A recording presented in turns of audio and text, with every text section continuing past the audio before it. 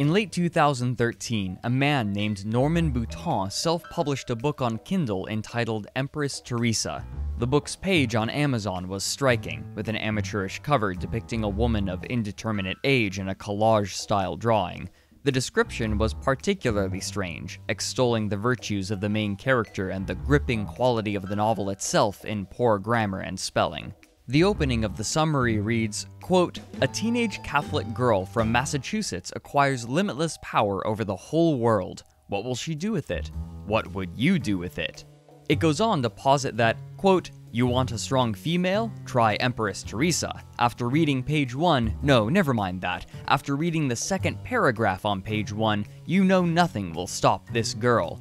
He goes on to describe her as heroic, honest, courageous, brilliant, loved by everybody, even China wants her to take herself out of danger, happily married, powerful but harmless, thoughtful of others' welfare, not just her own, a believer in God, and an inspiration to the young and old. He closes by stating that, quote, "Empress Theresa is what some people would consider impossible, a book about a good girl with no sex, foul language, or violence, but still giving the reader an action-filled, fascinating story," unquote. On March 14, 2014, a 464-page print version of the book appeared on the Amazon listing with an updated cover. Farther down the page is Norman's biography. It gives little concrete information about him, but it does offer the claim that Norman worked on the novel for 20 years and that he, quote, "rejected 100 ideas over the years, keeping only the very best."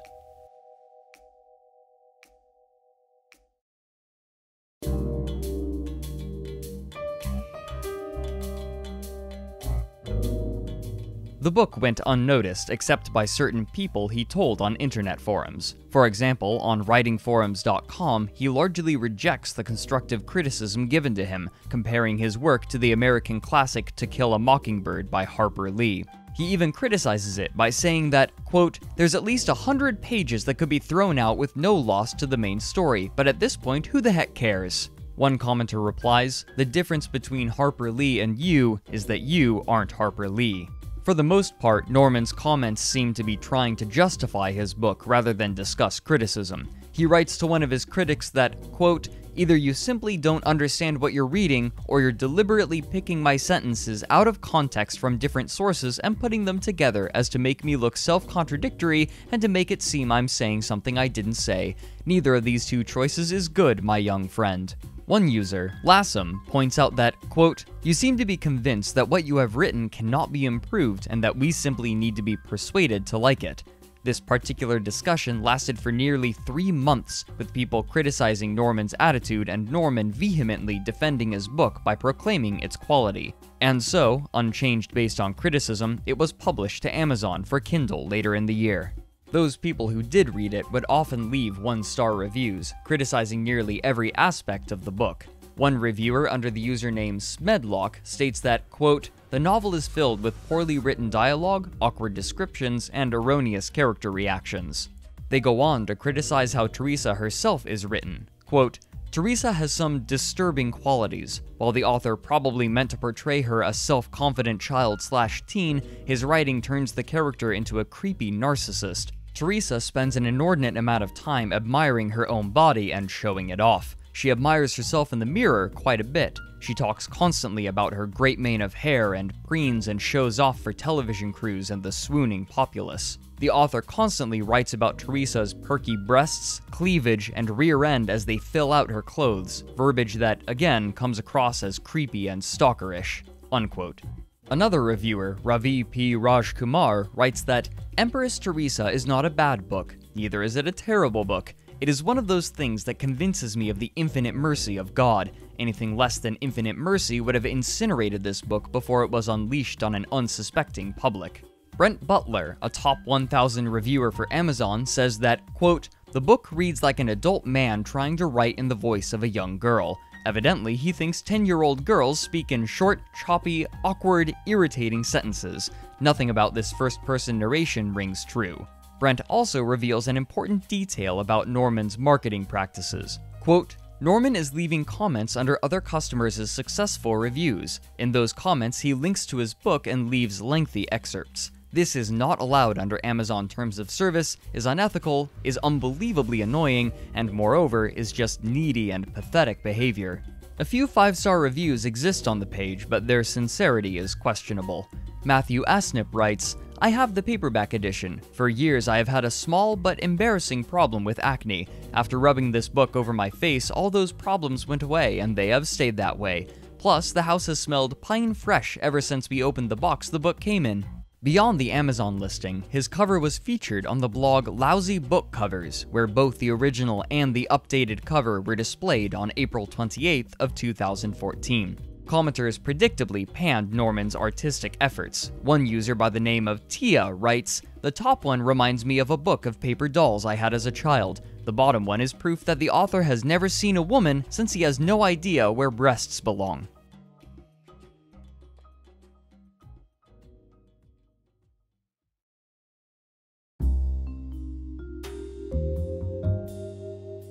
Norman saw these reviews both on his Amazon page and the Lousy Book Covers blog and acted quickly, posting retaliatory comments in an effort to defend his book from every criticism. On lousybookcovers.com, he demands the site's blogger, Nathan, quote, "Check out my latest and final cover. Notice how far better it is than the graphic design junk you sell to naive writers. I dare you to put it on your website. I know you won't." Nathan retaliated by pinning the latest cover to the front of his page for several days, where both it and Norman were ridiculed and criticized. According to Norman, this new cover took him 3 months to paint. Back on Amazon, Norman launched a campaign of defensive arguments. Unfortunately, his original responses have mostly been removed, but a few remain, mostly as direct responses to the reviews or the comments beneath them. Norman's posts are often supported either by Bible verses or by quotes from his book. In one he says, "I learned how conscienceless some people can be in trashing a message they don't like. The message is, someone who wants to do the will of God has an unconquerable ally. Teresa can't be defeated." Father Donutty, page 145. This pattern repeats itself through most of the dialogue. One person writes in response to a deleted comment, quote, "Do you even know what you are saying? This disjointed rambling status post says nothing to the point of whether or not you need professional help, be it an editor or a writing mentor. The only type of help it does point to your needing is of another sort of professional entirely." Those comments he couldn't rebut, he removed. Smedlock, underneath a small pile of deleted comments, writes, "Dear potential readers/reviewers, the author of this book is apparently having Amazon delete comments that call him out on his behavior. These comment chains would go on for months, often with a significant period of time between posts, but this was nothing compared to what was to come."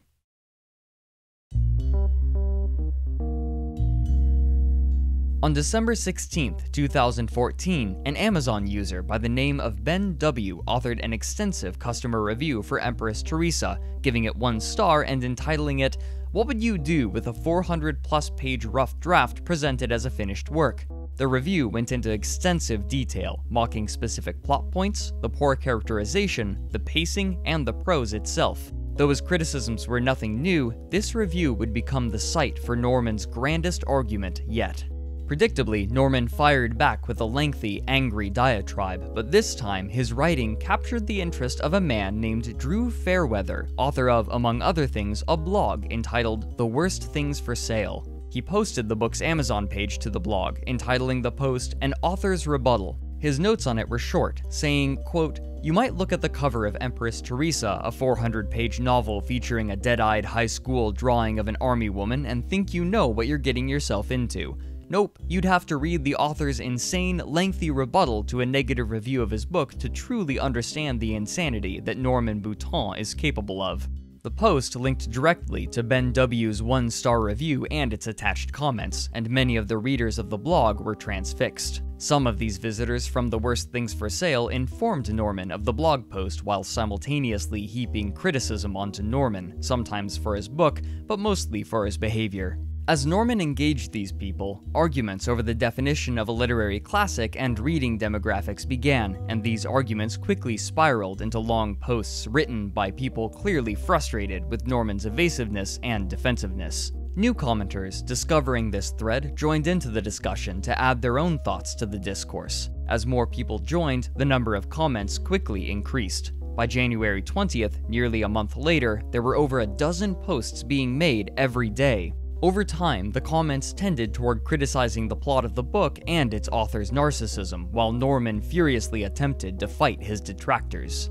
As this was happening, a small wiki in the style of the one made for Christian Weston Chandler and Sonichu was created, chronicling not only his attitude in the comments but in other arguments online. Together, people found more information, including a post on his Facebook profile stating that he had been working on Empress Theresa not for 20 years, but for 40. The comments he made in the arguments often gave tidbits about his life, though the veracity of some of his statements is questionable. Still, when it was all collated, a clearer image of the man emerged. According to himself, Norman lived in New England and, at some point, he had served in the army as a captain and later as a dentist in 1980, stationed in Germany. He claims to have had 2 bachelor's degrees, one in chemistry and the other in nursing, and that he had an IQ of 136. He also claims to have worked as a computer programmer for 8 years. The commenters remained dubious about many of his statements, however, as they quickly exposed his habitual lying. For example, he would claim that people made edits to their post to make him look bad, while the timestamps on the post showed that no edit had been made. To cover up his lies after they were discovered, he would delete comments and claim ignorance. This argument continued for nearly 7 months, with people coming and going while a small contingent of commenters remained from the day the book was posted on Drew Fairweather's blog. Today, many of those posts Norman hasn't deleted were edited so that his original statements have been changed to Catholic truisms and quotes from the book, closing with his words, "Theresa trusts God. She achieves her true self as intended from eternity. She is a winner." The replies of other commenters, however, remain, and they show that Norman was still arguing issues of plot with his detractors.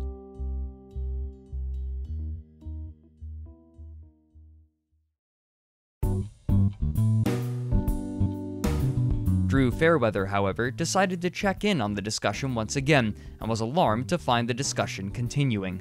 He made a new post on his blog on the 12th of July, 2015, saying that, quote, "I wrote about this book just a few months ago, pointing out how the author writes long diatribes to explain why his book is good in response to every single piece of criticism he receives. He's still going and has racked up over 1,000 posts, lecturing commenters on why his book is a modern classic.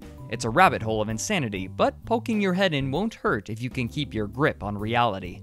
This second post brought a new wave of interested parties, and they too began commenting against Norman and his book, but by August, most people had lost interest again, and the discussion consisted mostly of a few people. Norman Bouton was there, of course, but there were other users under the name of Jim Dandy, D. Jason Fleming, Davey, Brian K. Lawleton, PLJW/KA, and Tom Knighton. Occasionally, they would be joined by others, but the vast majority of comments were written by this small body. Every day, they would post over a dozen comments, often retreading the same ground and returning to the same points, with Norman proclaiming both his literary and moral superiority.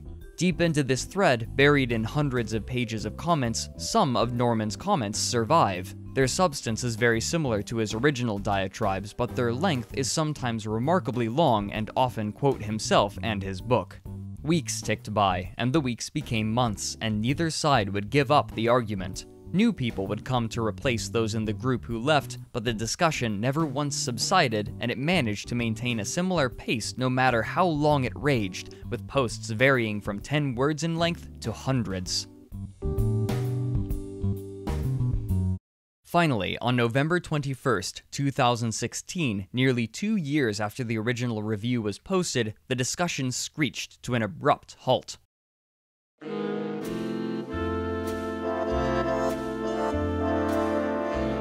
What none of the commenters seemed to know was that each review was only allowed to have 10,000 comments on it, and so, when this limit was reached, the thread automatically locked. Whether these people moved their argument to a new forum or not is uncertain, but if they did, they left no trace of their new sparring location. Another harsh and lengthy review was posted on April 16, 2017, but as of this video's production, there has been no reply from Norman or any of the original argumentative crew. Still, much of the circular argument remains on the Amazon page, a relic of a strange and absurd clash of egos.